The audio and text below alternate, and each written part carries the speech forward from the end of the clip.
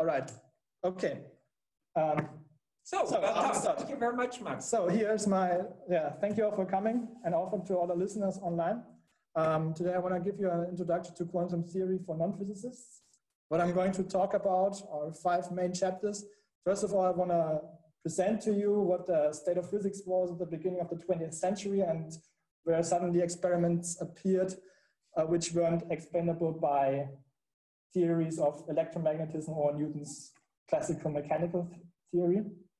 Then on the second chapter is going to be a bit math heavy. We're going to do a quick recap on linear algebra. And I want to show you the concept that vectors and functions are not that different. We can have, they have very similar consequences. We're going to generalize linear algebra to function spaces.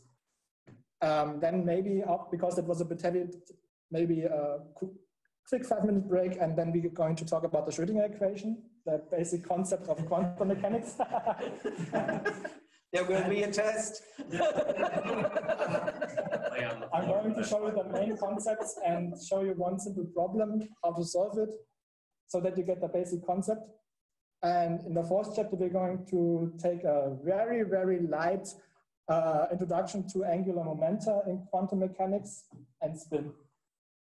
And as the 5th chapter, I'm going to show you, I want to show you like what we're doing at MEC, where we are starting. I want to show you the basic system, what we are solving.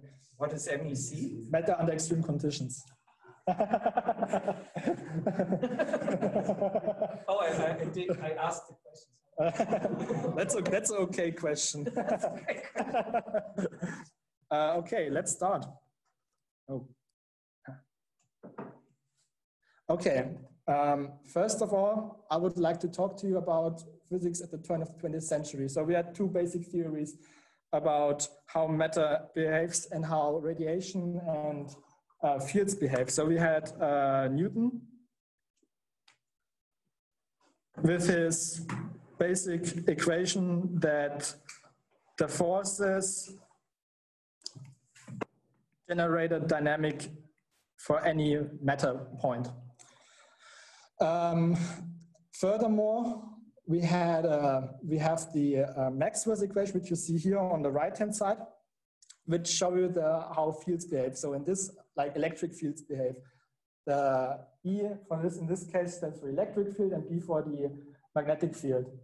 Those are the 2 theories which can explain you everything from liquids to planetary dynamics to light and even electronics and like telegraphs or cables and stuff like that. So everyone thought this was fine. This was a complete theory. Can explain everything we see.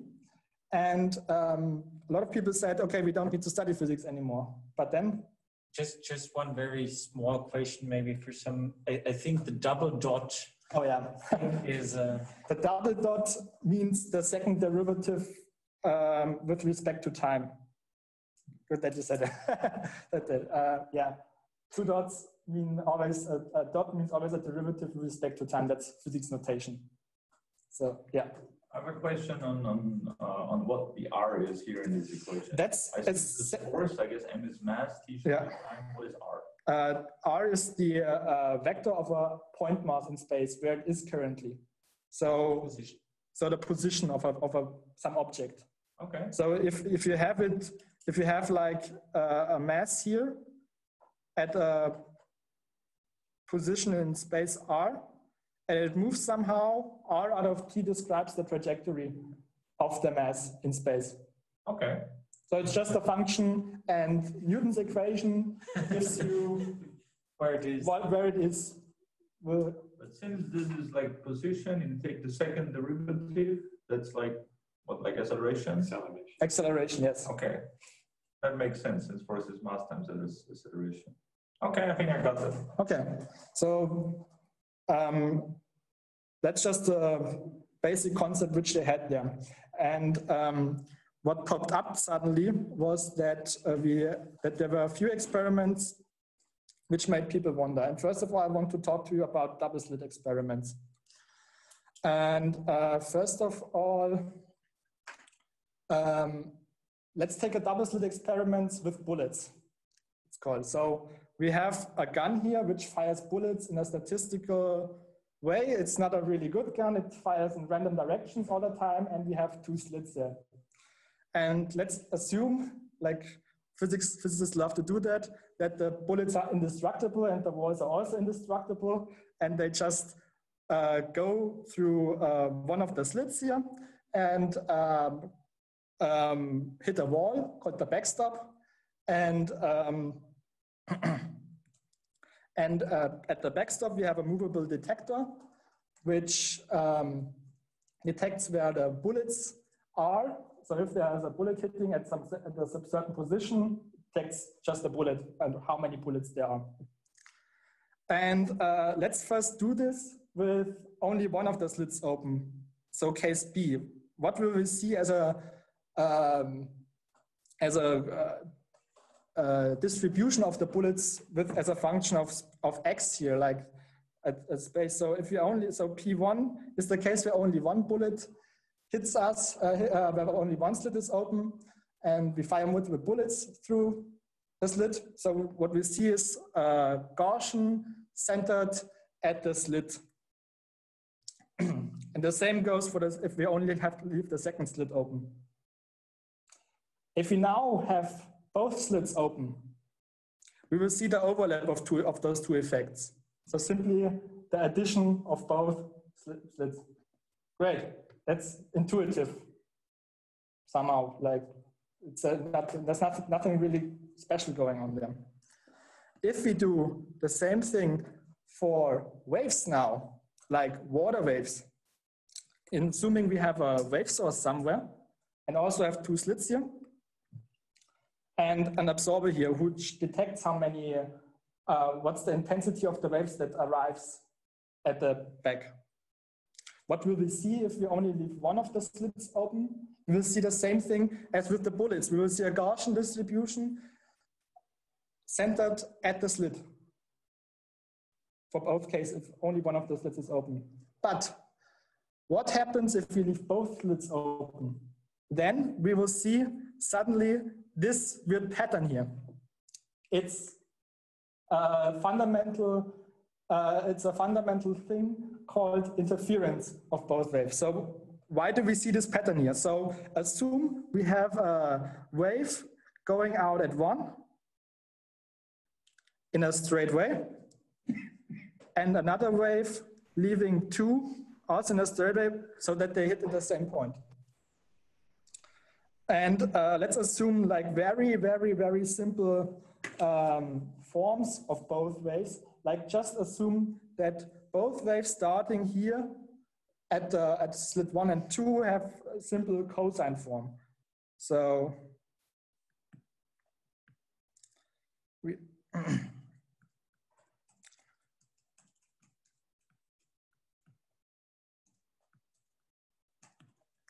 this is how a wave looks, or a general wave is written when it propagates through space. So first of all, x is the position in space, t is the time. So what is k? K is the so-called wave number. It's it's a characteristic length for a wave. It's 2 pi over lambda, where lambda is the wavelength. And the wavelength is the length where between 2 maxima on a wave, for instance. So if you have a wave here, you see where the wave starts again to do its wave-like behavior. So where it does, so the wavelength is here in between 2 maxima. And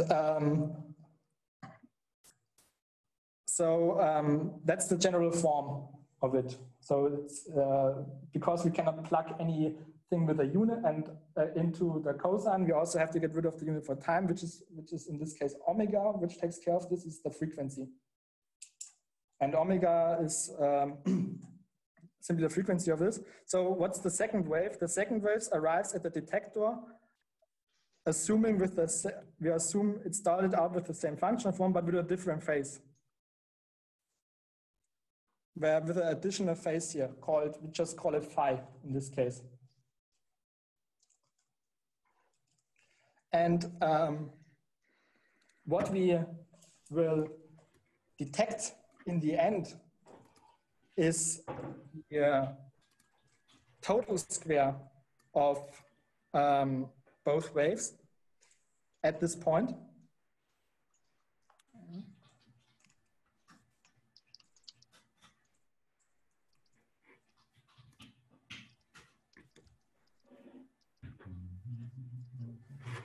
Which means we have here a cosine kx minus omega t plus cosine kx minus omega t plus phi. So if we look at the cosine a bit, we will soon realize that the cosine turns into its negative when this phase here is something like some whole number times pi, where n equals plus minus 1, plus minus 2, and so on. Oh yeah, sorry.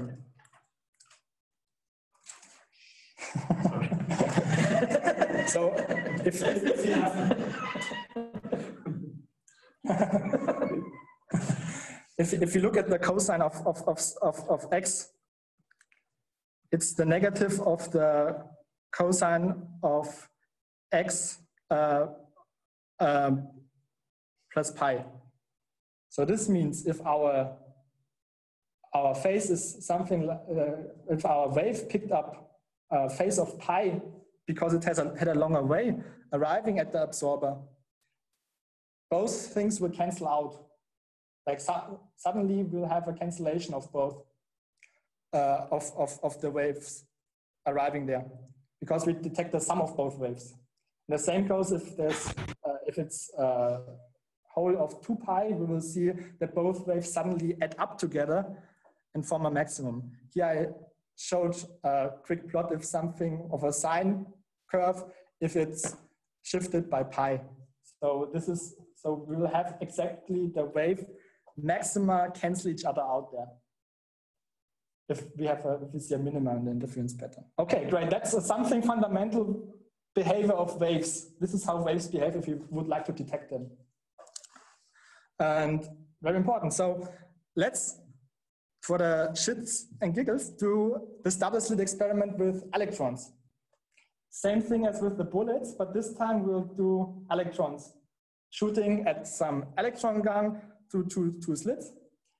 And if we only leave one slit open, we get our bullet result again. And now the weird thing is, when we have both slits open, we suddenly get an interference pattern. And this is strange. Strangest. Because we thought electrons, you would say they are a localized particle like a bullet. There's no real difference. So we would say it's a mass moving through it. But suddenly we have an electron doing interference with it. So we could now argue, okay, we have maybe a lot of electrons there and we don't know through which slit they go. Maybe it's just some weird field thing and so on. So what can we do? Maybe let's do an experimental setup where we detect first through which slit the electron goes by placing a light source at the location of both slits.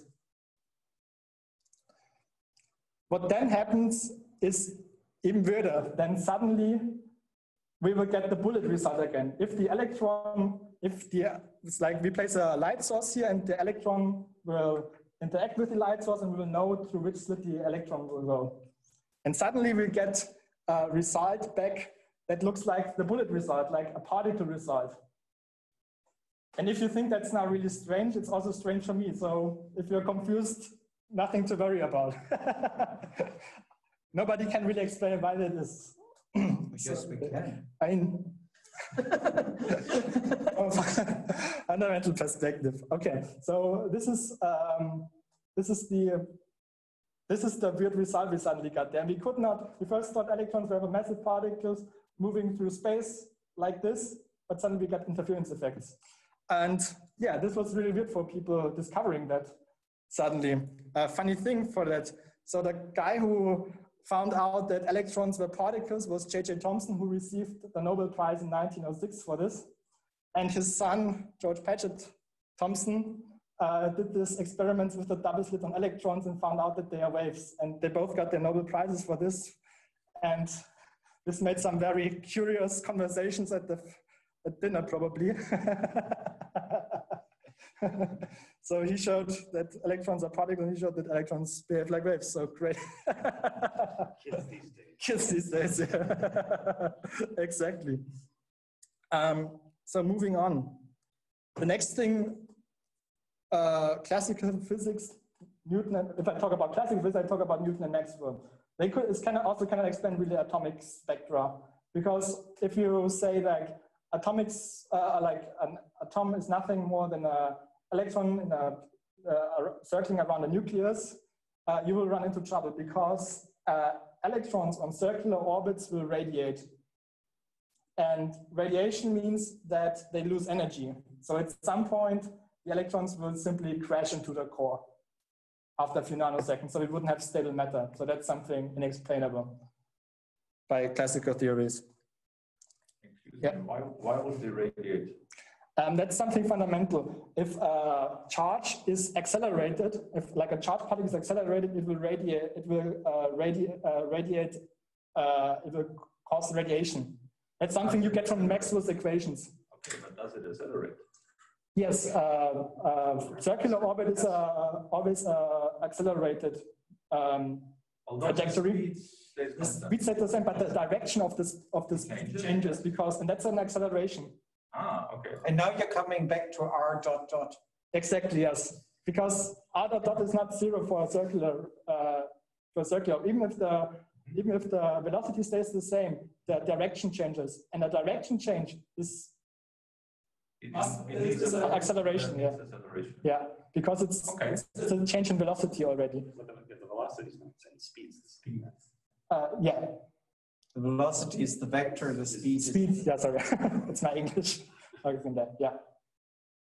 So, does it answer the question? It does answer it, yeah. Yeah.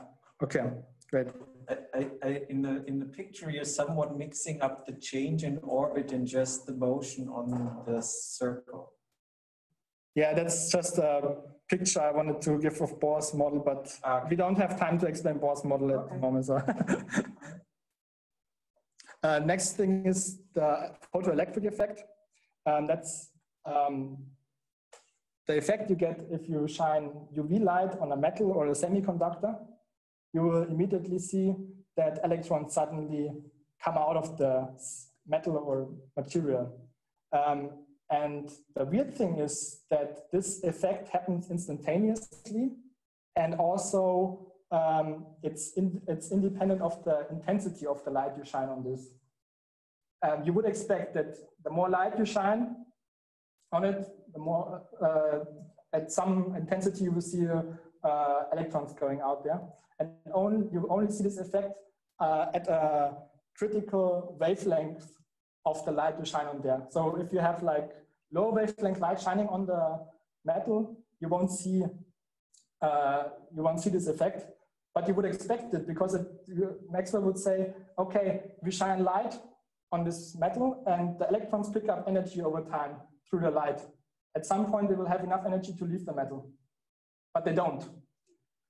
And this effect was explained by Einstein, and he proposed that he made the radical step and said that light must consist or maybe consists of small energy packages which have an energy proportional to its frequency of the light. So mu is the light frequency in this case, and h is the proportionality constant for this, called Planck's constant.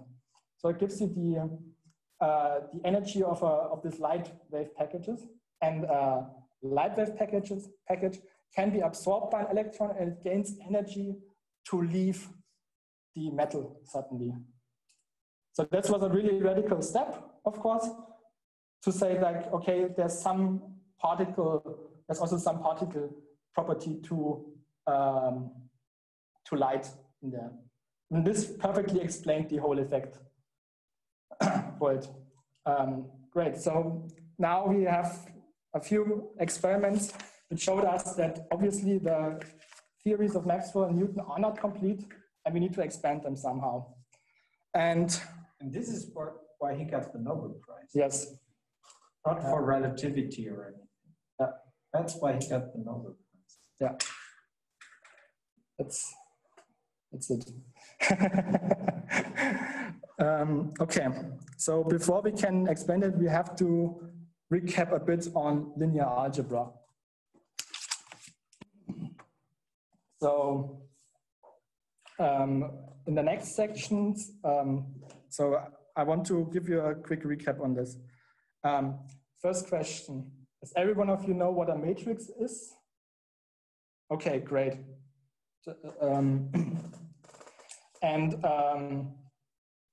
Also the online audience, do I need to explain that? They're gone already. They're gone, okay. So we know that a matrix A is nothing more than a linear mapping between two vector spaces U and V. And linearity simply means that if you have Thank you, Ulrich, for. We're not talking about the third movement here now.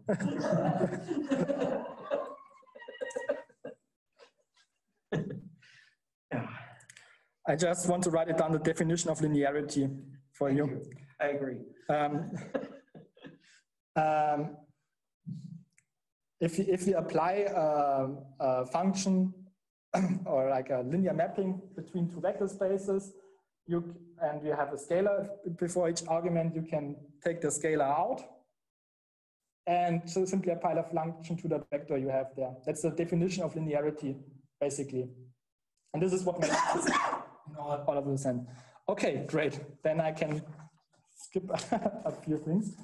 And another question, do you know about eigenvalues? Should I quickly recap on those? Okay. So if we have a scalar and we take this one as complex numbers, we call it an eigenvalue.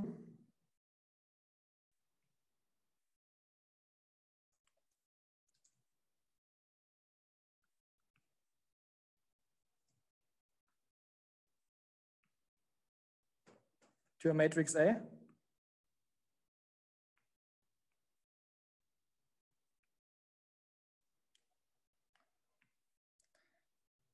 If so, there's a vector from, let's take this matrix out of the complex n cross n matrices, that A times V equals lambda times V. So our vector is just simply mapped,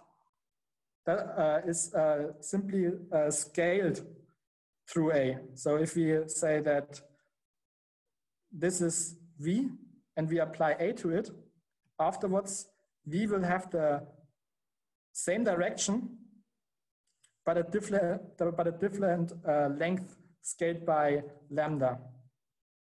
So we somehow preserve the direction of the vector in the matrix, through the matrix. This is what the eigenvalue is defined as. All right? Not the rigorous definition for all the mathematicians out there, but basically that's what it does. And this will later become important because we'll see that eigenvalues are really, really important for quantum mechanics. Okay, the next thing I would talk about, which is very important to understand the following chapter, is inner products.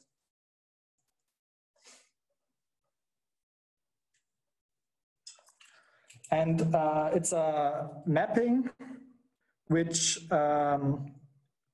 is denoted by something like by this symbol often which takes in two vectors from a vector space V, and maps it to the complex numbers. And has to fulfill certain conditions. First of all, it has to be linear in the first argument.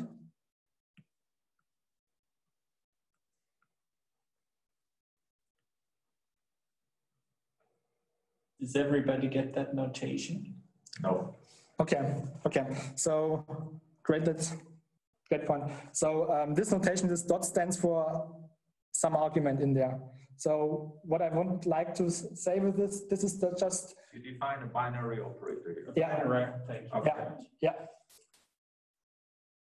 And you put two arguments in there and you get a complex number out. Simply. And what is the second part of that definition there? What does this tell me on the arguments and the output of the function? You mean this part here? Yeah. This tells you that you take two vectors in. So a vector, and you get a complex number out.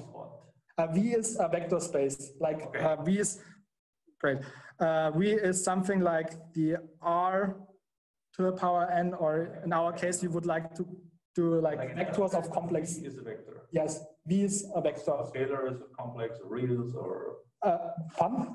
Like V is a vector of real. V is a vector of real numbers or complex numbers. Doesn't really matter for the definition.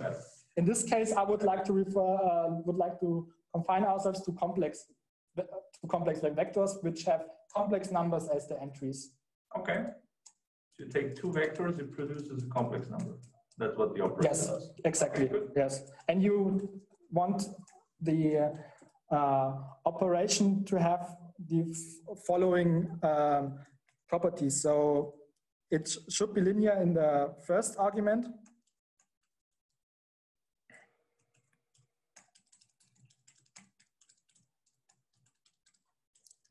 So if I add something in the first argument, it's the same as I would do the same operation, do the scalar product operation for both of the first arguments with this second vector z. So x, z, and y are just vectors out of this vector space v in this case, which is the complex numbers. Like a kind of distributivity.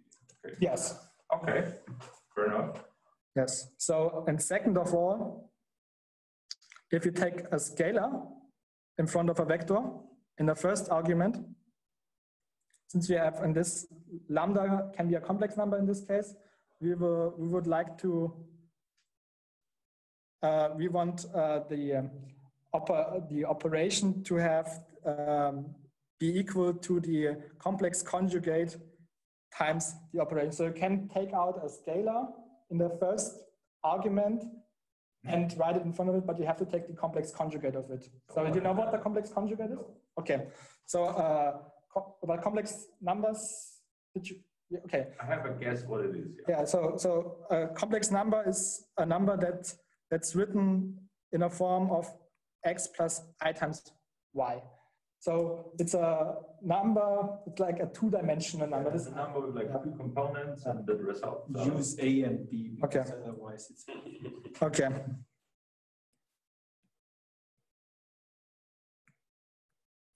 So the complex conjugate of a number is simply A minus IB then. You simply exchange this complex part, so A and B are real numbers, and I is this complex unit, and you simply exchange the sign here. That's all there is to the complex conjugate. And now on the test, if you add a number and its complex conjugate, what do you get? That's like double the real amount? Yeah. Okay. Yes. And you flip the number on the real axis. And if you add it, it's like on the real. It's double, yeah. It's simply yeah. Okay. Simply like vector addition, yeah. So it kind of works like a 2D vector. Yeah. Exactly. Yeah. Okay, fair enough. Yeah. In the third point, you wish to have also linearity in the second argument, but this time you don't have to take the complex conjugate of it.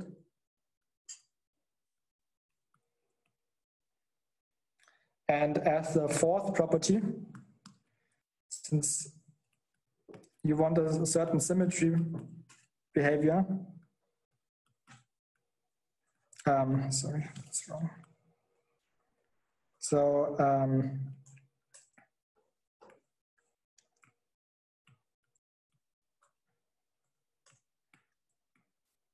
X and Y must equal, the result must equal the complex conjugate if you exchange the arguments in the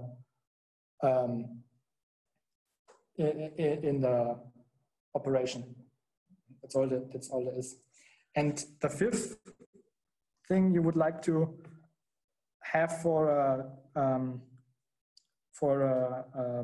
scalar product or for inner product is that if you have the inner product of a vector with itself, it has to be greater or equal to 0 always. And the case 0 should just be the case if x equals 0. So if you have the 0 vector put in there. So it's always greater than 0 if you take the inner product with something with itself. And except you have the zero vector, and it's simply 0. That's what you want there, to be well behaved. So this makes no statement if there is two different arguments to the operator. So if you have x and y, that doesn't always need to be greater or equal to 0. No, that's not the case. So just with itself, Okay. Yeah. Okay. Yeah. Can I ask another question? Yeah. So I can't really read what you wrote in the last line. Case 0. Case 0. Okay. 0. That's only 0 if.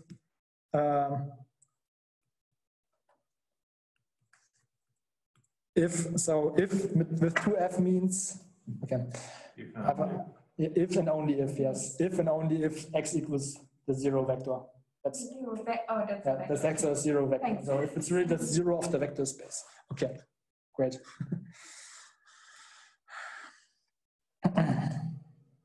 And we call there's a technical definition which is now becoming important. So vector space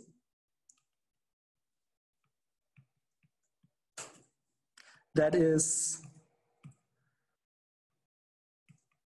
complete with a scalar product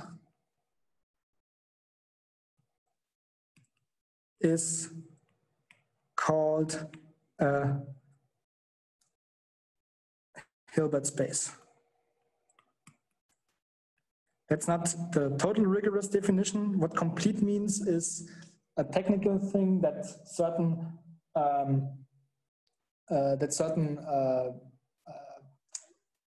series converge in the space. So something technical, not really important for us. But a Hilbert space is a vector space with a scalar product. That's important because later we will just work in Hilbert spaces. We will always have a vector space with a scalar product, which we work in quantum mechanics with. So this is why I just showed you the inner product, what the inner product is. So you said a vector space with a scalar product is a Hilbert space. And it also has to be a complete space. It's a complete means that all Cauchy series converge in this Math stuff. Okay, math stuff. So not Okay. it's a bit. So that implies there is incomplete spaces. Yes, but incomplete means that not all Cauchy series converge in it. But we just confine ourselves to complete space, so where Cauchy series converge in the space. So I'll lose you here. Yeah, that's just something technical. Don't get lost in this. Okay. So this, I just want to make you understand what a Hilbert space is, because that's becoming later important. How many scalar products can you have? Like there is infinite. I'm going to show you right now one. I know one scalar product. Yeah, I'll show you the one in the complex numbers now. So if you have wait like 5 minutes and you're already at Hilbert spaces.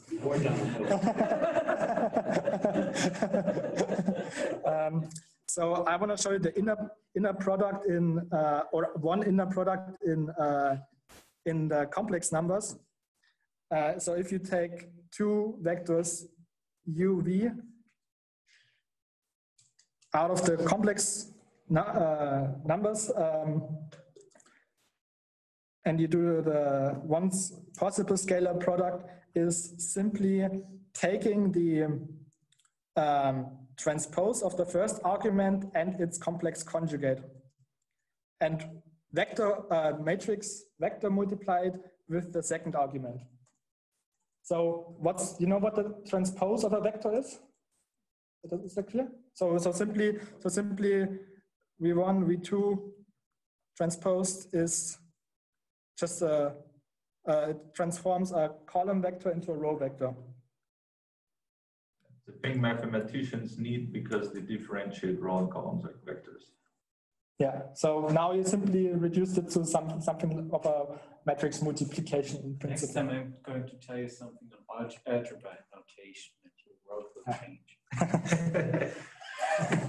So,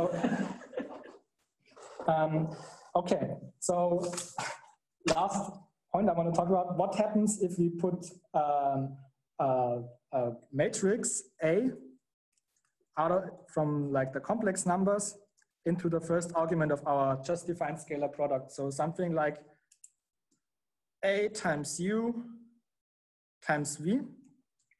So according to our definition, this is nothing more than A times U, take the complex conjugate of each entry there and transpose it times V. So the complex, transpose of this expression is simply U complex conjugated transposed and A complex conjugated transposed times V. And this operation here, we shall call the conjugate transpose. And this is often denoted in physics with a dagger up the matrix. So, and this will later become important. A dagger means you take the complex conjugate and transpose it of a matrix. What does it mean to take the complex conjugate of a matrix? You conjugate each entry. Okay. Each entry gets complex conjugated. Yeah. Okay. Okay, fine enough. If you want to remember the dice and you flip the matrix. Okay. So there are two interesting cases now which we have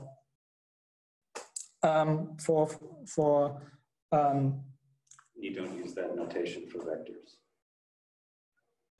You mean the arrow up, the up arrow? Or? The dagger notation. No, it's just for matrices. You will see why that's not. We will see later why this will not is not necessary for a vector. By the way, one of the most fundamental problems in physics is that in general relativity, all these things also show up, but the notation is totally different. This is why we don't have a theory of everything. I'm not sure I would call that fundamental. Oh yes, it absolutely is one of the fundamental issues in physics. You will relearn all of, so if you learn quantum mechanics in the beginning, you learn all of this notation, then you learn general relativity, and you learn all the things again, and it just looks totally different.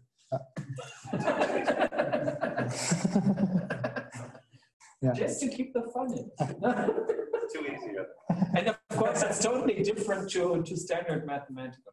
Of course. I've seen that with the derivatives already. It's like you make those plots. Why?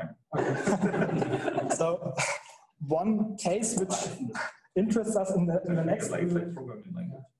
Which will interest us in the next few sections then is the case if this matrix, if the complex transpose is equal to itself. So if a matrix is symmetric to the complex conjugation and it's transposed, then we call it a Hermitian matrix.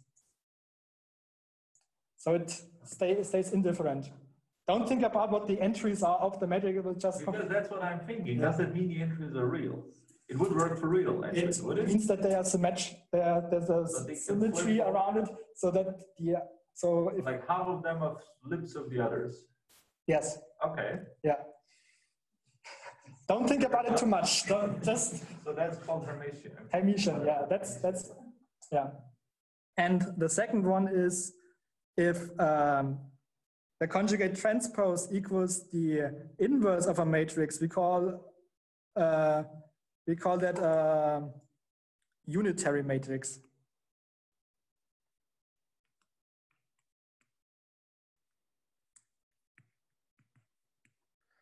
And why is this important?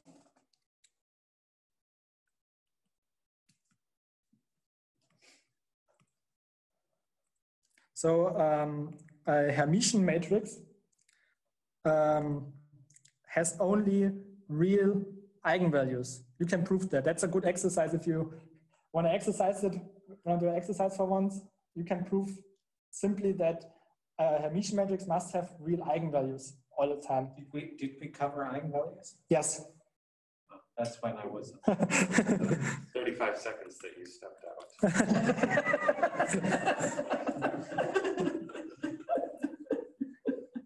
Tough pace here. Yes.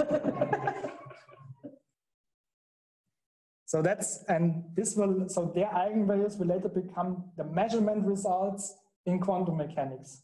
Because we can only measure real quantities, so all of our measurement processes will be eigenvalues of Hermitian matrices or Hermitian operators, we call it.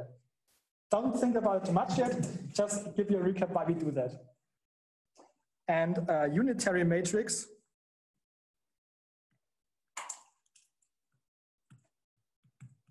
preserves lengths or a metric. A metric gives you the length of a vector. And one of the simplest metrics you can come up with is the Euclidean length of a vector by simply taking the scalar product of a vector with itself.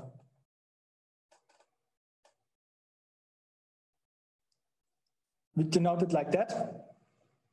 And a very good exercise is to show that if you have a unitary matrix U, that for U unitary, that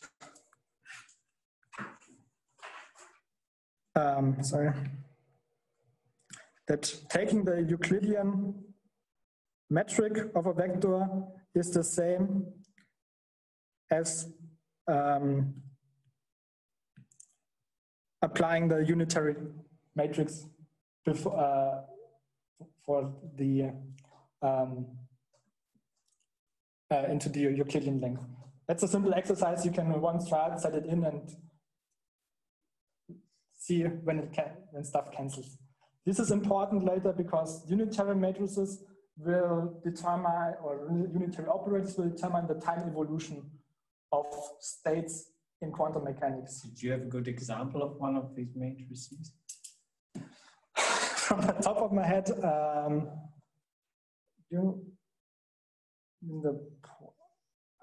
at the moment, not only a rotation.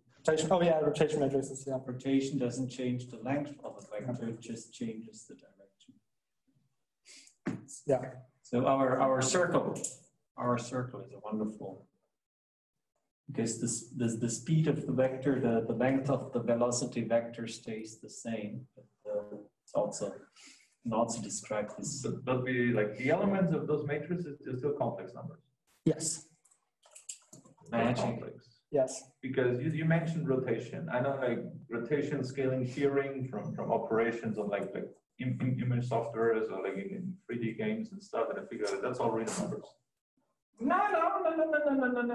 Only if you do it wrong. Is it wrong if it works? There's now a very nice thing about cosines and sines that you can, because in your matrix you have cosines and, and sines in your rotation matrix. Yes. But you can also explain them if you actually go into the complex plane by just multiplications with the exponential and putting an I on top there. So you can actually make rotations in that space rather than in simple R. And why would I want to do that? There's a very simple reason to that. And once we have finished with this seminar, I will introduce you to a very nice way of doing geometry after this seminar. Because one of the reasons that that is very interesting to that is you can, for example, mathematically show that if you concatenate these operations, like you do a rotation, you do a shift to somewhere, you move something. So the usual operations that you do in a graphics program, for example. Exactly. This is why I'm saying once I'm telling you about algebra, things become so nice. If you formulate these in such a way, these operations, then you can form an algebra out of them. And algebra means nothing but you have rules on how to combine these objects. Yeah, you can multiply them. You can multiply them, and if you have these rules, sometimes you can just look at the rules and not actually do the operation. Because, for example, you can have such a lengthy thing and just look at all the things, and normally numerically you would first do the first thing, then the second thing, then the third thing, and you know if it's computationally expensive, it can really get weird. You know, you have to do all these things, and suddenly, because you were stupid or whatever, this lengthy operation finally turns out that it did nothing to the vector at all, for some reason. So they cancel out something. Everything canceled out. But if you look at the algebraic rules, you would have never needed to do that computation, because simply the algebraic rules would have told you that all these operations in concatenation finally mean that you're doing nothing to the vector because of that rules. And this is heavily used actually in, for example, what we talked about, the matrix template library that I introduced to you. That's based on an algebra, which says, I'm not looking about the actual operations, but I'm just looking at the algebra of these operations. Okay. And I'm trying to fuse those things that... Yeah, great. And you're showing exactly this in a few minutes. Yes. I just want to show you the following. You're not abiding to the rules. Okay. Yeah. So simple thing. I can live with a liar. We all can. Next time I'm going to talk about economics. This is okay. Last point in this chapter. I need you to follow 10 more minutes, then we can take a short break. So now let's look at a polynomial of arbitrary degree. What we see here is something we can write the polynomial as in a way that we have the x to the power 0, x to the power 1, x to the power till n. That looks, and now compare what does the notation of a vector mean if I say a vector 1, 2 in the standard base doesn't mean just that I'm taking once the first unit vector plus 2 times the second unit vector. And does it look similar to you in a sense that if I would think about the x to the power something as unit vectors, that a polynomial is similarly built up as a vector? Does that make sense to you in some sense? No. So think about, if I write this polynomial down, 2 plus 4x plus 3x squared, and the rest is 0. All the other powers are 0. If I would say that my x here are simply some unit vector, which I cannot add x and x squared together if I don't know what x is, so just in this abstract sense. If I would say that, okay, I'm writing down now a list of all the coefficients that appear in my polynomial here.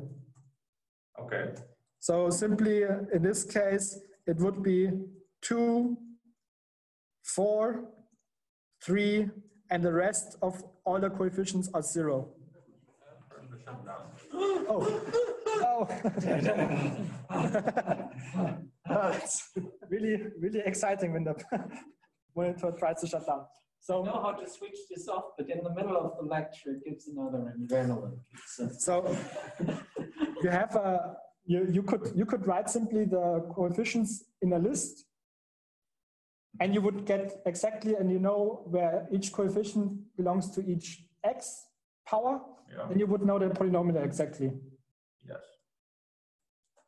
It's similar, and if you look at the vector representation here, that's pretty similar to what the vector representation does. You simply say, okay, I know the first entry is to be multiplied with the first unit vector in a coordinate system, and the second entry is 2 times the second vector. You're trying to convince me that the x squared and so forth, you could picture them as like unit vectors. Yes, exactly. But now... That means all the polynomials, they would make up the spacers. Yes, and now think about how many polynomials, what would be the dimension of this, if you don't confine to any power of n, of x, what would be the dimension of the space? Infinite. Infinite, exactly, yes. Okay. And this gives you an infinite space to some sense. And we have the same, so... Do I want that? You can look at that and then think about, if you put up your math book of linear algebra, you can look at the definitions of a vector space and then apply this to the polynomial space, for instance. If you think about the axis of as the unit vectors, and it would still make sense, they would apply. So you can think about a space of the polynomials as a function space, called a function space. With just, it has no finite dimension, but it can be identified as a vector space from an abstract point of view. Each function in there is something like a vector. You don't think about it. It's a point in the space, which is vector. Yeah. Okay. And you're saying that like all the algebra that we have for those kinds of vector spaces applies to vectors of coefficients as well. For instance, yes. Yes, this is called the R to the power R space, as far as I know from my undergrad. It's the R to the power of R. Yeah, space. Please correct me if I'm wrong. That's what I remember from my linear algebra lecture. So you can do now everything. What we just did on linear algebra, we can think about this with functions. And I'm going to show you an example of what we You just said you can do that, but is it legal? Yes. Like, does it work? Yes, it works. It fulfills. But that means somebody proved that it works. Yeah. Because I can make up things and say that works. Do you make something up? Okay. Right? I'm not demanding a proof because I probably don't get it. There are very subtle differences between infinite spaces and finite spaces in this sense that we're not covering here. Yes. And these are subtle, but they make all the problems in the end for several reasons. Yes, of course. But this is physics, like, you know, you're ignoring the dragging down in the cellar because this castle on top is so beautiful and you just want to live there. Okay. This works more generally than just for polynomial. Yes, this is a general concept. So that you just use polynomials as a simple example, that's something you can imagine. We will just come to the next point of another space. And if you're familiar with base representations, then you can think of, if you have a function, you can approximate it by a polynomial, but you can also approximate via a Fourier. Like a basis expansion. Exactly. Yes. So let's all of it is in there. It's let's think of a space. don't care really. They if a mathematician reads this, they now are lying groaning on the floor already, and you have never proved this. We don't have time. So we will look at a certain class of spaces, which I just give you the definition, and we're going to talk about it. So it's called L to the power p space of some set x, and these is the set of functions mapping from the set x into the complex numbers who fulfill the following condition. The integral over this set x, which can be a subset of a vector space, whatever you think about. The integral and the absolute value to the power p integrated over has a finite value. That's a bit much to take in. So okay, I'll explain. Or Michael? Just a very small reminder. This is, for example, a very interesting class of spaces in systems biology as well. So Ivo will frequently talk about this because this is frequently used in optimization processes, mainly L2 and something else. So this is just one of those, just to draw a connection to what you're doing. Yeah, and L2 we will look at. L2 is especially important at the later time. No, it's just easy. It's not important. It's just easy. That's why everybody's using it. Yeah. We will just look at certain, but we have functions around this, which live on this vector space and map into the complex numbers, which have a finite integral of it. So they have to like fall off to zero at some point. They have to be finite. They cannot diverge in some sense. They will cover a finite value when you integrate them. Do they have any other conditions except for this? They have to be measurable, and yeah, that's the math nerd question. The back measurable. And I don't want to talk about the technical stuff here. Fine for me. So I need some help on the data types that you use here. Like what is X? It's a vector. It can be a vector. It can be a scalar. It can be it can be some subset of R to the power n or C to the power n. You don't really want to specify it because you want to keep things generic. Yes. Okay, so that's X. So what's P?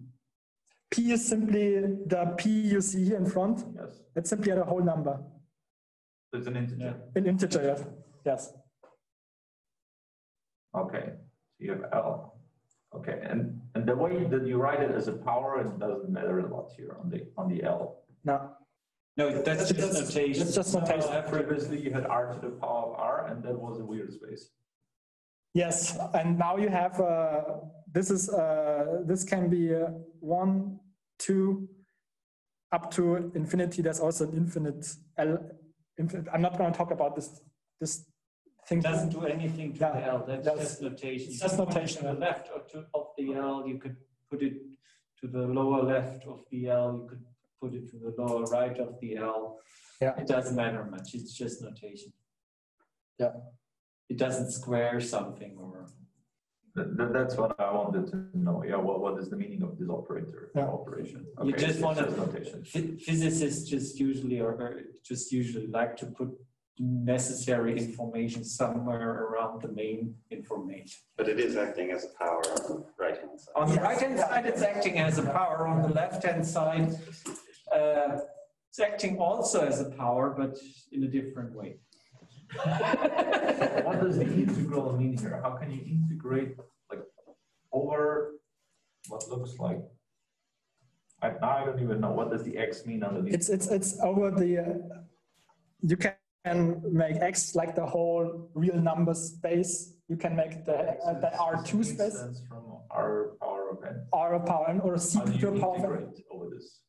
Or like how do you integrate with this? You can integrate multiple dimensions. You can integrate, you simply write down. Not a dimension. X is, it's a set, it's a subset of algebra, and like. It's a very short notation you're doing. Yes. Just basically, this notation for an integral means nothing but just take a general part of that vector space and integrate over it. So it just means, don't forget that we are integrating over some x. That's what this notation means. It already is here in the back, the dx, that basically tells you you're integrating over x. And normally you would somewhat write some boundaries there in a one-dimensional integral. Yes. Or you would, in a higher dimensional space, you would put some vector space there or some complex shape or something over which you're integrating. Okay, so this x bounds the space on which this x just tells you basically there will be some weirdly blobbly thing in a high dimensional space over which we integrate. And since we don't really care what it is, we don't want to confuse you with a highly bobbly shape or whatever. What we're just repeating there that it contains x's.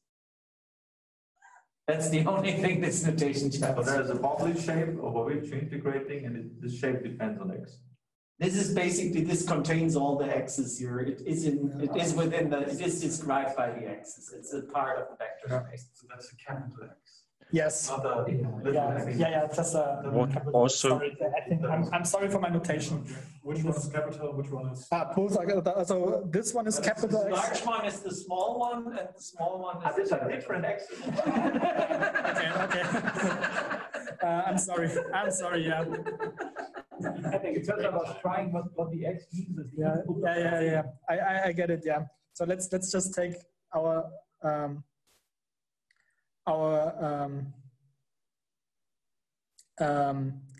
notation back to this. This is just unrelated to the x's argument. yes. It's a subset of a vector space. It was so the n has different types now. Yes. Okay. Yeah. So it can be a bobbly thing.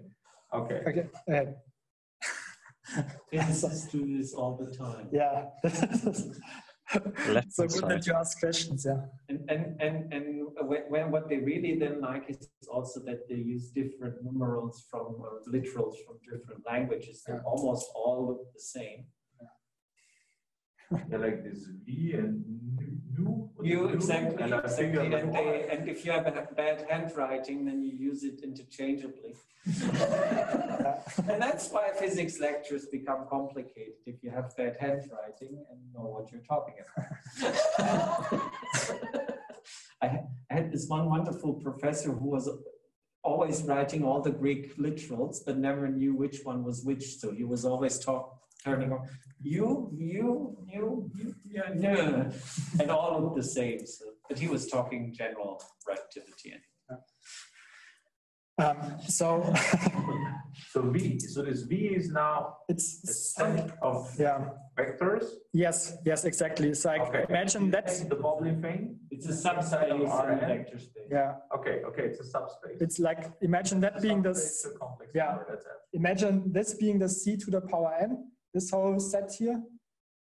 And then you have like the subset V, and your integral goes over a subset of vectors there. You can confine it. You can also take the whole Cn or like the whole Rn, whatever you want, whatever you just. Subspace can do the whole thing. Yeah. Yes. So let's. Okay. Let's exactly. So take the absolute, erase it to power. Yeah. And that should not go infinite. That should got no. Yeah. This just should be a finite value. Okay. You collect all those functions, and that's LP. Yeah.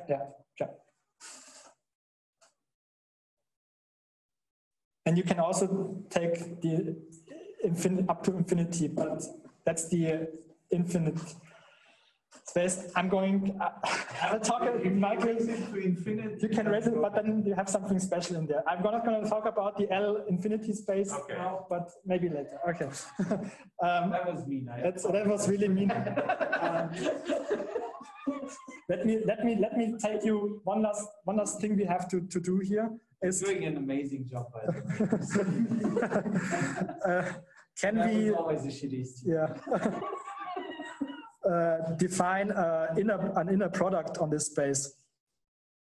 On if we confine us to p equals 2.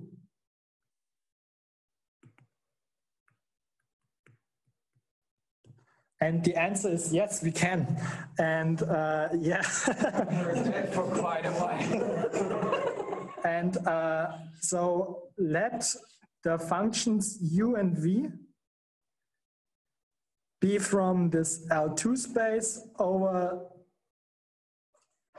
this volume here. Then I'm going to write down a different notation, which is a bit suggestive in the next part, but bear with me. Okay, u scalar product v equals simply the integral over the volume we are looking at, and we'll take the complex conjugate of the first argument times the second argument in the integral.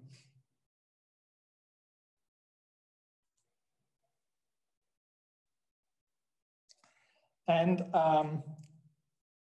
you can show, okay. Completely lost now. Okay, sorry. Is that a capital V or? No, sorry, this is a small v, sorry. I'm sorry for my shitty notation here. Just use. Need the definition of L again. Because like, what does this resolve to now?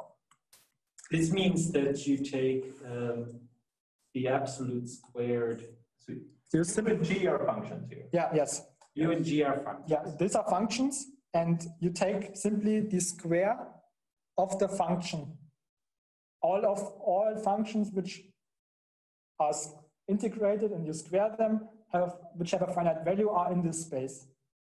I'm trying to get what the arguments of the function is now. So that's It's a vector. It's a vector.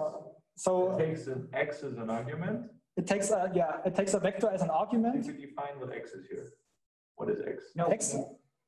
it can be, Oh, no, it can be a X is an complex element number, of it can be a Okay, so you get a function. three-dimensional, seven-dimensional Okay. vector in R.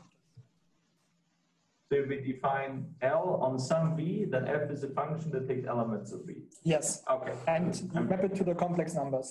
And you want to you enforce that it has Stuff that doesn't go infinite. that doesn't go infinite, doesn't go bad if you integrate over it. Okay. That's just Okay. well-behaved functions which are nice to handle in integrals. And just remember that each of these functions creates a value in complex numbers. Mhm. And if we take the absolute value squared here, then we usually get a real number. Yes. Because, okay, then I have to, I explain it. So if you multiply a complex number by its complex conjugate, and Okay. what you will get, so if z equals a plus ib, so okay.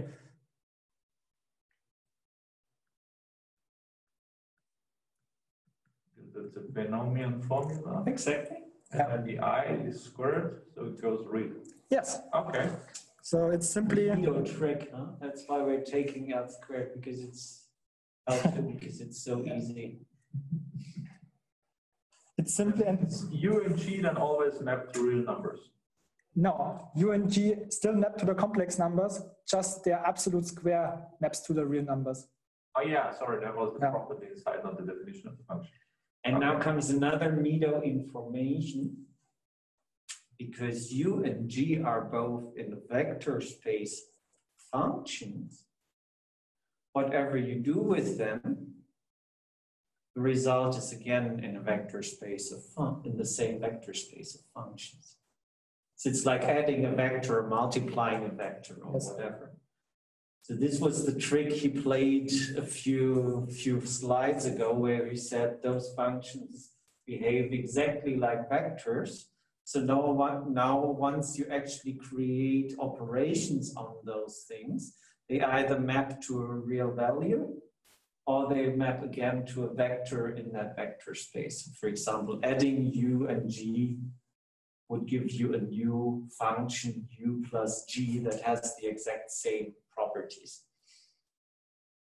Because they're vectors, you can add functions, you can subtract functions, and because they are vectors, you can never, if you add two vectors, you end up with a vector.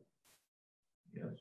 If you subtract one vector from the other vector, you end up with a vector. You never get out of that space, which is quite a neato thing to do, because it means that if those two operations fulfill the condition that they are in L2,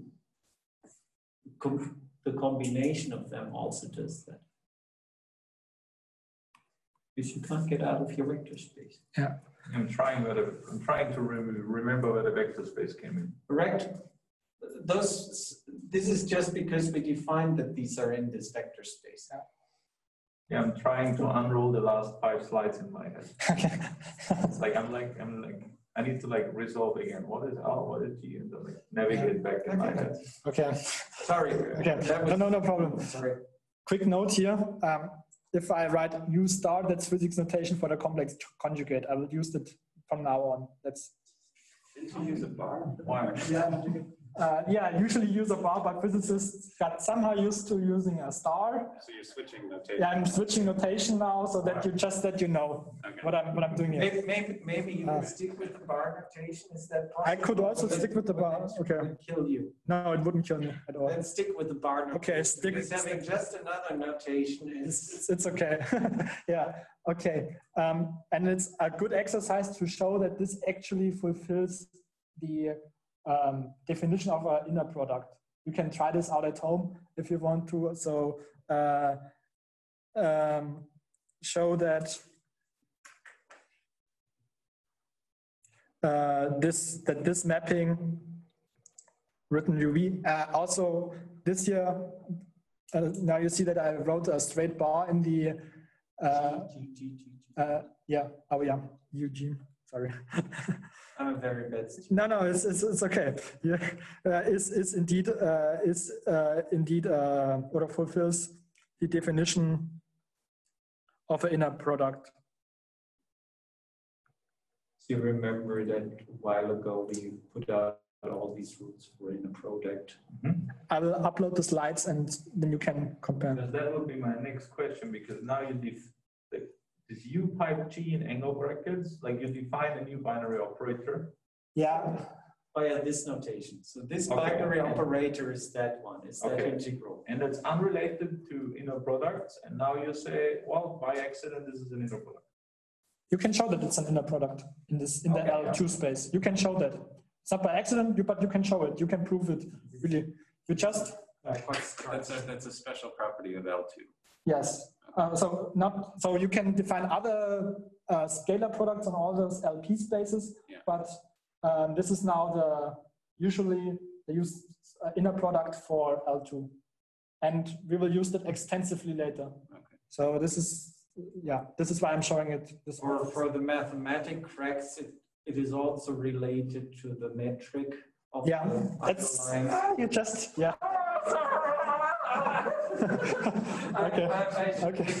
Okay.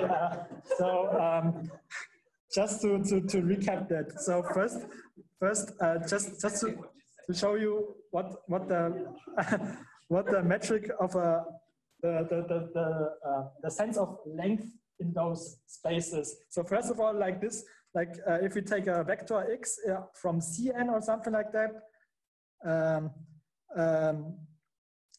then the length of a vector is simply the Euclidean length is the square root of the scalar product with itself. So simply. I think on a previous slide you didn't have the square root. Oh, okay. I'm sorry. And I know you were having like the square lengths. Oh yeah, then I had the square lengths. Sorry. Okay. What's the Euclidean length now? So it's simply this. It's simply if you take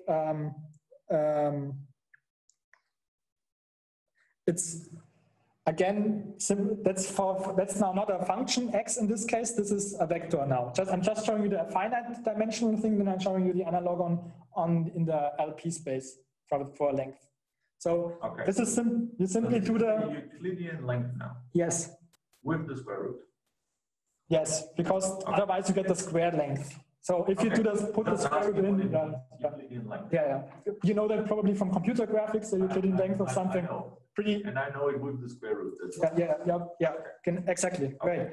So what is the 2, the lower 2, the subscript? That's a script for that you take the take the square root out of it. Otherwise, you can also take another higher square root out of this expression here. Yeah, that's. Yeah, you can put this also as a you can also put no, I'm not putting a p in there. You can generalize matrix metric to a yeah. I know putting the p is right there, but it's highly confusing. Yeah. But this is the norm. So this is the norm. Yes. Yeah. This is the I know this is the norm operator. Yes. LP. Yeah. Yeah. So for this, this is translates exactly the analog way to the LP norm. So I'm just showing this as from a complex vector space, and now I'm going to show it for an L2 space, and it's the same thing. It's you simply take the so now let's take a function out of the L2 space.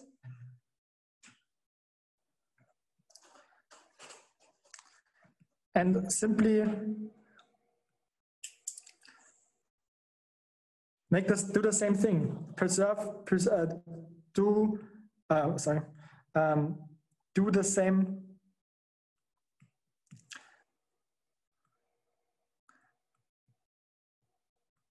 Do exactly the same thing with it. We just integrate a function with its complex conjugate over the space. And this gives us the notion of a length in this infinite vector. Can you write your V's a bit different from the U's? Oh, yeah. You're really becoming a good theoretic. And please don't introduce news, then we're... No, yeah, then you're screwed. I have a question on the second line. I'm trying to parse this. So here it says x is an element of c to the power of n. So that's a vector of complex numbers. Yes, exactly. This is the finite dimension. Is equal to the square root of something. No. Oh, sorry. This is just. This should be. This should follow a comma after the first line. To a comma. Okay, it just tells you something on that's a variation of the first line. Exactly. Yeah, sorry. Yeah. But that's now on the first line when you have any angle brackets, that's a comma and not a pipe. So it's not the inner product you defined on the last slide. It is an inner product. It's just again a switch in notation. Yeah. We should do the. Yeah. The problem is we're interchanging this notation again and again, either using the comma or the pipe. Yeah. But we had the comma for like general inner products, and now the pipe for this specific thing on L2. Yeah. Yeah. Okay. I'm sorry for that.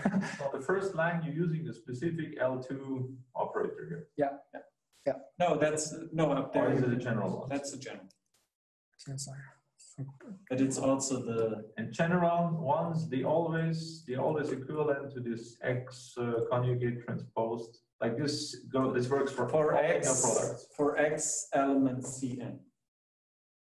And this works for all inner products. No, the inner product for this is defined as the one below. That's actually a definition below. Does it still make sense to you guys? So, okay. Max, it's just notation. It's just notation that is confusing. Okay. What people, Bernard is still up there. Yeah. It's like what the thing on the first line under the square root.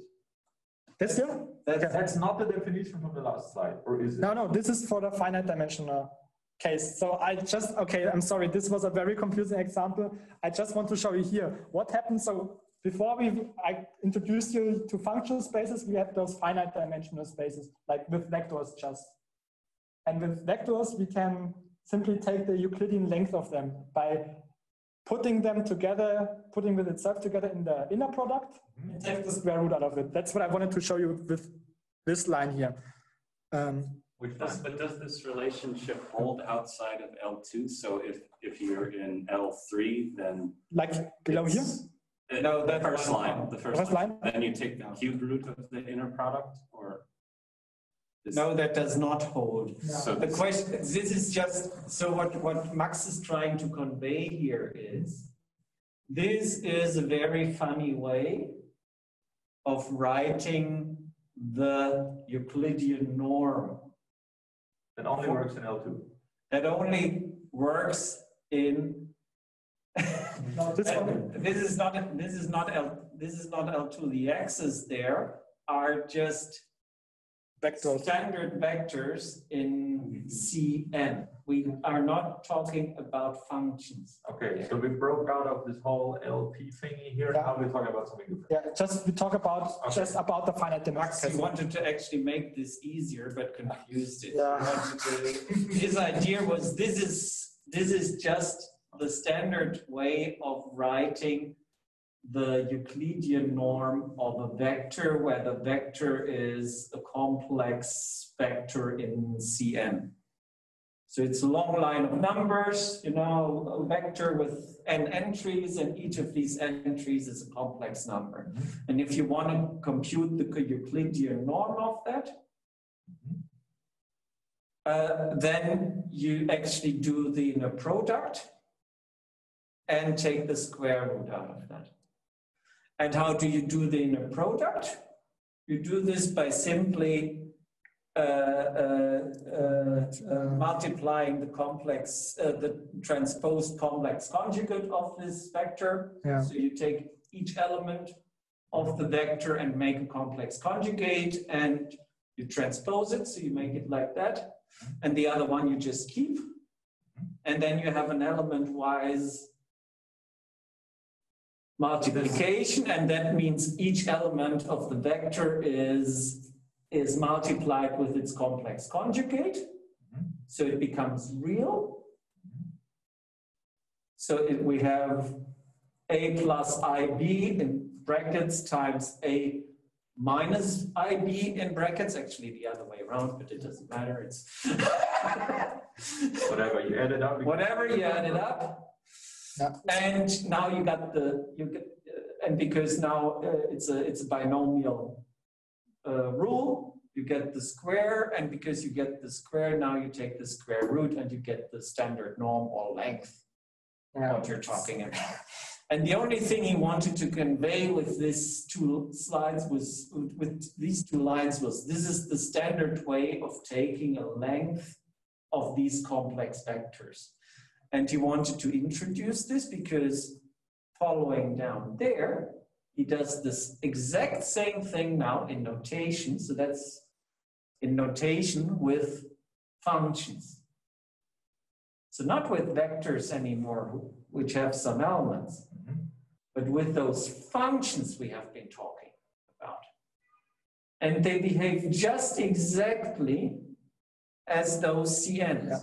So they're exactly the same in all their behavior. So whenever we think about these functions, we just go back to the example we understand of these complex vectors, and we know how these functions behave, which is strange because they're functions, they're like polynomials or something like that. And I can't easily do this in my head, but I don't have to, because I know that they behave exactly like those standard vectors, and that I can keep in my head. At least I can. So because I can't do the other you stuff. have here, like on the third line, under the square root after the integral, you have u with a horizontal bar on top. yeah, but the complex conjugate of u. Of a function. Of a function, yeah. Not of the result of the function, of the function. in the end, you take the result, of course, of the complex conjugate of the result. I love you, and this is very important because Bernard is thinking in, and this is very important now. Ux, as you remember, is in this L2 and points to C. This is why I was pointing out that it has a result in C. So as a computer scientist, and I think also as a mathematician, you would put the bar over the result of Ux. So U applied to X. While the physicist, of course, because we're lazy and we're always changing notation in between, we think that's the same as just putting a bar over U. Okay. Yeah. It's the same when you write. Notation is so important. I compare this to when you write sine square of X. You're also not squaring the sign, you're squaring the result of the sign. Yes. Which is also weird. Yes. Yes. Okay, it is okay. 11:32. Okay. And I have to go. Okay. Okay, thank you very much. You're doing much worse in time than I thought. Okay. So this is now the excursion to linear algebra in function spaces. Just the last point, then we're finished with this chapter, and then we can see what we do next. Because then I have to do lunch. No, not yet. So do we have any analogon for like linear operations in these spaces? Like, do you think can you come up with something linear which acts linearly on a function somehow? Do you have an idea what it could be? From the top of your head? Not in an X form. Like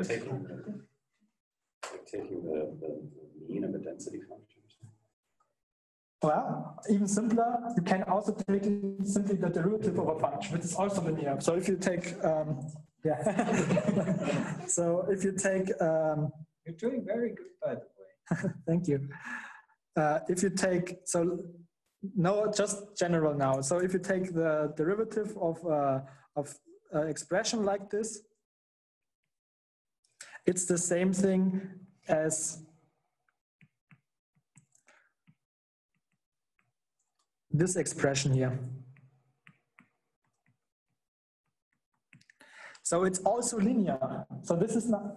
Sorry again for asking. Oh, so plus 5 and G of x. Yeah. Sorry, that's my pen is a bit. Yes. So that's also again this hits the definition of linearity now. So we can now go from in our function spaces. Ooh. Okay. I can see how that relates. Yeah. We go from a matrix. Still don't know why. A. Why one would do that? We go to linear. We call them now because this is obviously not a matrix taking the derivative of something. It's not. This is something different. But we can generalize this concept somehow, and we call this we call this now an operator. If something acts on functions in a way that is linear, we simply call this a linear operator.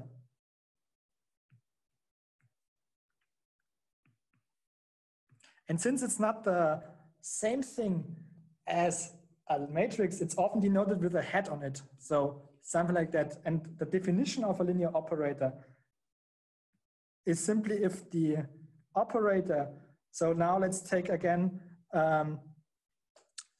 U and V out of the L2 space. And I'm now going to call the set omega for better notation. And simply have a linear combination of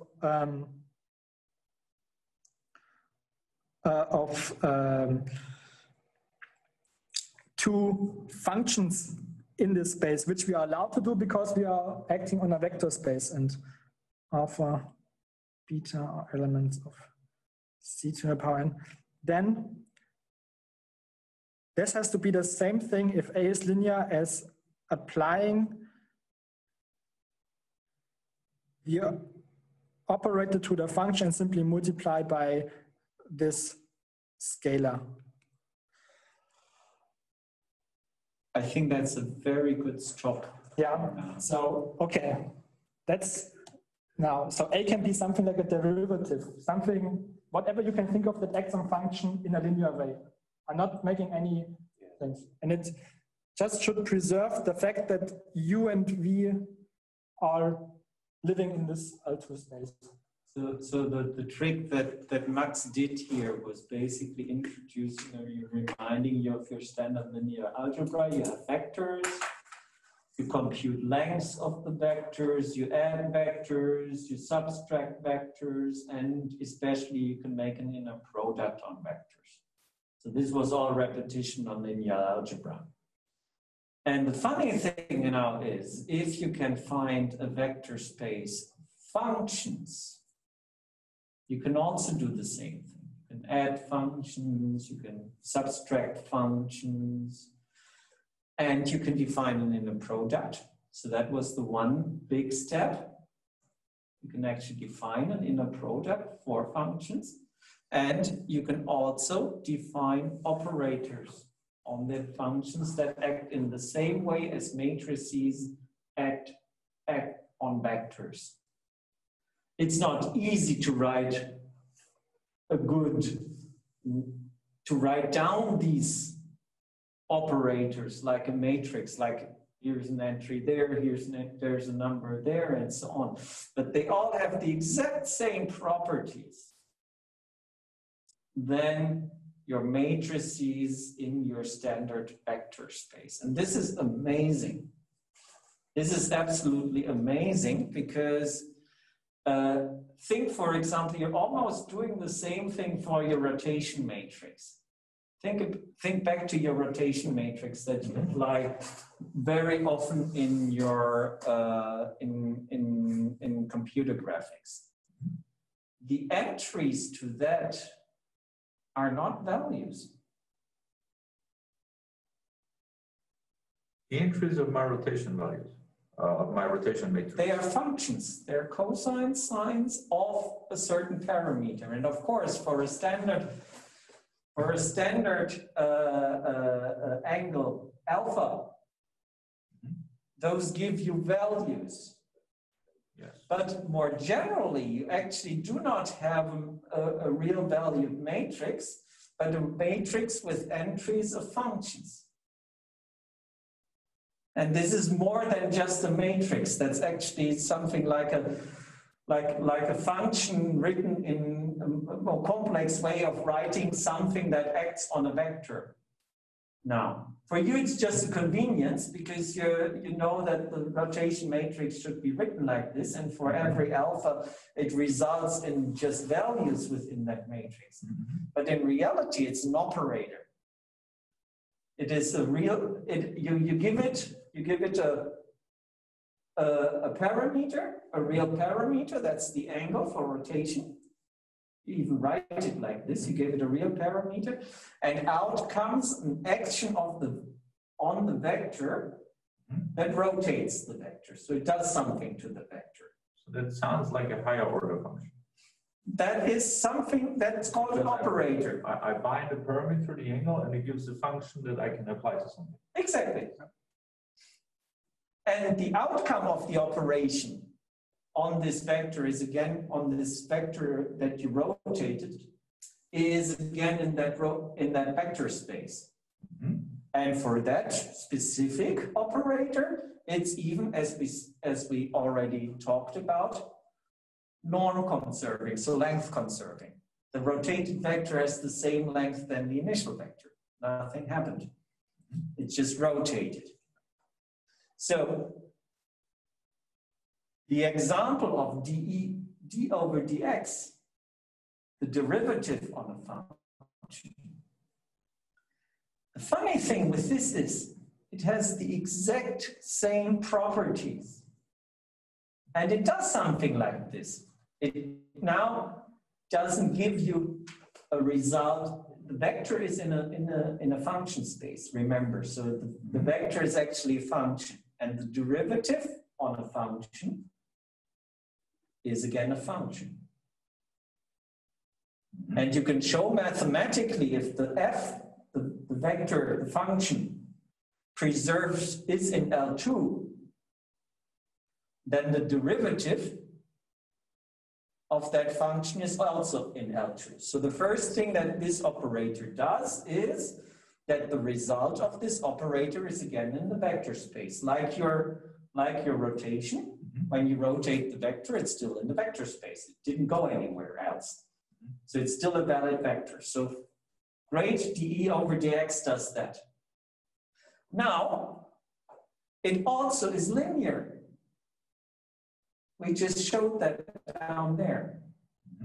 As is the rotation, by the way. Rotation is also linear operation. So the mathematics here is that you might not now get into your head, how do I write the matrix for a derivative? There is none in that sense. I cannot write down what A with the hat is. Yes, you can, by the way, but that's not necessary because now we don't need to do this anymore because we know how to take a derivative. We know what the outcome of A working on B actually is. You can take a derivative of a function. But the funny thing is, it acts in the exact same way as your rotation in R squared or R3 or whatever. It does not matter. And this is such a fundamental concept that you can now take abstract things like a function and work with them in the exact same way as your standard R2 or R3 vectors. And that you have operations on these vectors like a rotation or like a movement or whatever that you would normally express in computer graphics via matrix in some way. That also have the same kind of properties. And now you don't have to write all these, as in your code, you don't have to write out all these matrices anymore. You just define them somewhere you give them a name. And then all you do is basically concatenate them together to do something to that vector. And this is the whole exercise Max actually wanted to get you. That's all I wanted to show you now. Think of functions now as vectors. That's all you have to do. This is also great, why this is the numerical seminar, because as soon as you start thinking about functions as vectors, it also opens up a whole can of new possibilities to solve partial differential equations and so on. All of those really sophisticated schemes like the discontinuous Galerkin scheme, what do I know? They are all based on the fact that you can act on functions as like on vectors. And you should just keep that thinking, get that thinking in your head. That's the whole trick behind OpenFPM, by the way, and the particle derivative method that EU does as well. Yeah. It's just this fucking thing. Sorry, that was recorded.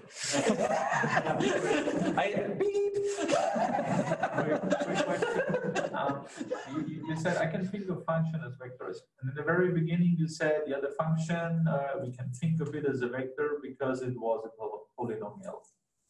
Yeah. So we are still only considering functions that are polynomial. No. We are thinking general functions which have just a finite integral over some. So where did that came in? Justin asked the exact same question about an hour ago. Okay, then I wasn't mentally prepared yet to understand. So this can be. That's exactly good. So can go back to that one. It can be something more general. So I have a slight lag in my screen presentation. Yes, if we go back here, so these functions just aren't allowed to diverge if you integrate over them. They just have to have a finite integral, and this can be a range of functions. Think of something like a Gaussian packet, like a Gaussian function, for instance. I would answer in the same way as I answered Justin. You know how to approximate a function, hopefully. Have you ever done you have some function and you want to approximate it with another function? Have you ever done a fit of a function? I can fit the data points. Exactly, yes. You can also just think of it that the data points are given by a function. Okay. Okay. So here's your function. Okay, my laptop is low on battery. You should just switch to the 60 watt instead. There are two. Yeah. Let's see if something bad happens now. Of course. Now it's finally back. Okay. If you fit a polynomial to that, you take the first degree polynomial, that's a line. The second degree polynomial. Oh yeah. I don't know how. Oh yeah, yeah. Okay, So, but if you fit globally, I don't know how. No, well, the fit goes bad here. okay. Because you're fitting now parabola. If you're fitting a third degree polynomial, look, it's bad because Okay. you start down here, you go up here, you go up here. Okay, but And you go on, you add all of those. And you see that I'm starting to approximate this. yeah, you're converging. You're converging. Yeah. This is a very bad function for polynomials because it's the sine function or the cosine function, doesn't matter. Because it's Non-personal, we can sway. exactly, so it's basically periodic. And a much better way to approximate this is by a so-called Fourier series. You might have heard about this. I heard the term Fourier.